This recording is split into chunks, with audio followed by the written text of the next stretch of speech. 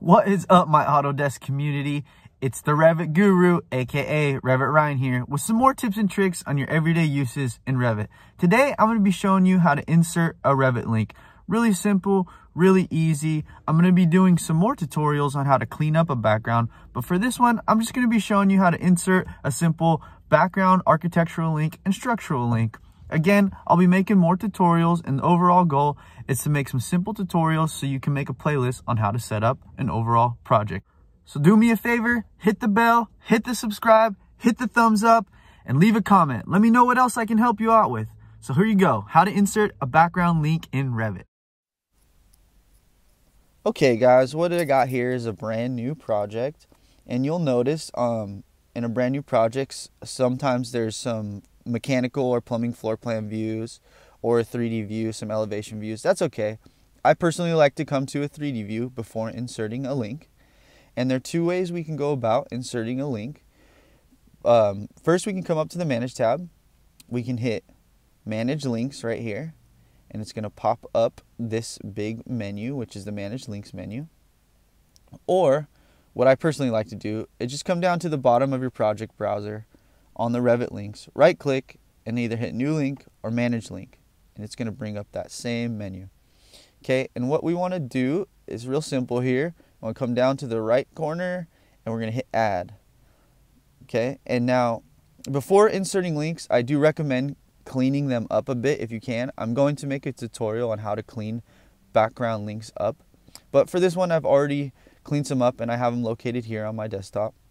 So there are a couple ways the backgrounds can be set up. There's down here at the bottom, there's positioning, and before inserting it, it's important that we choose the right positioning, and depending on how the background is set up, it's important to check. But most backgrounds I work on are origin to origin, but it is important to check. Some could be shared coordinates or center to center, but this one is origin to origin. So I'm going to go ahead and insert my background, my architectural link here.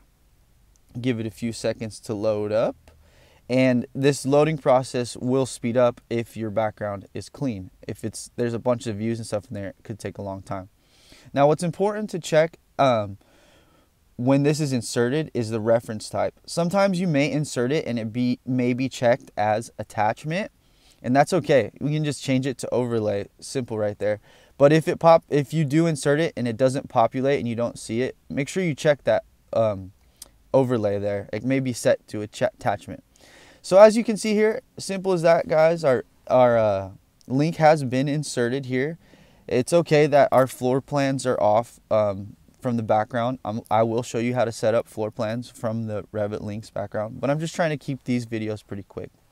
So what we did real quick, we're going to insert a structural link now. Just to recap, we're just going to come down here, right click, go to Manage Links. We're going to add. There's my structural link. Make sure I check that positioning type down there. Okay, I'm going to open. And now see how quick that one loaded? It's because I like to clean my backgrounds up a little bit. And I check that reference type, hit OK, and see, did you see that real quick? Some other levels, maybe some reference lines popped up there. And again, it's okay that it all looks a little bit off right now. I will show you how to set up floor plans correctly. But as you can see, down here when I go to my Revit links on the project browser, there's some cool things we can do here. We can either unload for all users, or we can unload for me. If multiple people are working on a project, I would recommend just unloading for me, because you don't want people to be freaking out if their project is unloaded and then all of a sudden they're like, what happened? But yeah, so as you can see, there's our structural link that we just inserted.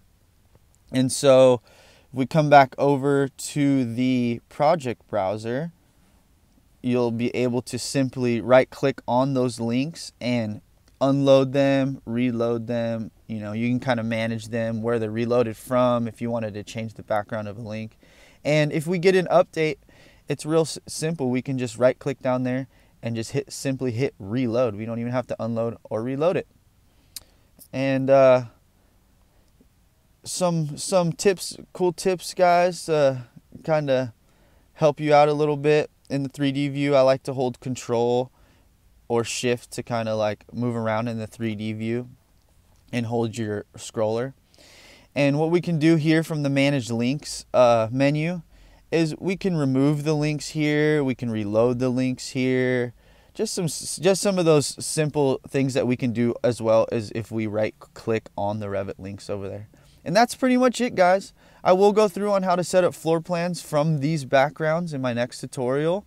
And again, the overall goal is to get you guys some simple, easy steps and tutorials to overall make a playlist on how to set up a full project. So thanks again, guys. I hope this helped out.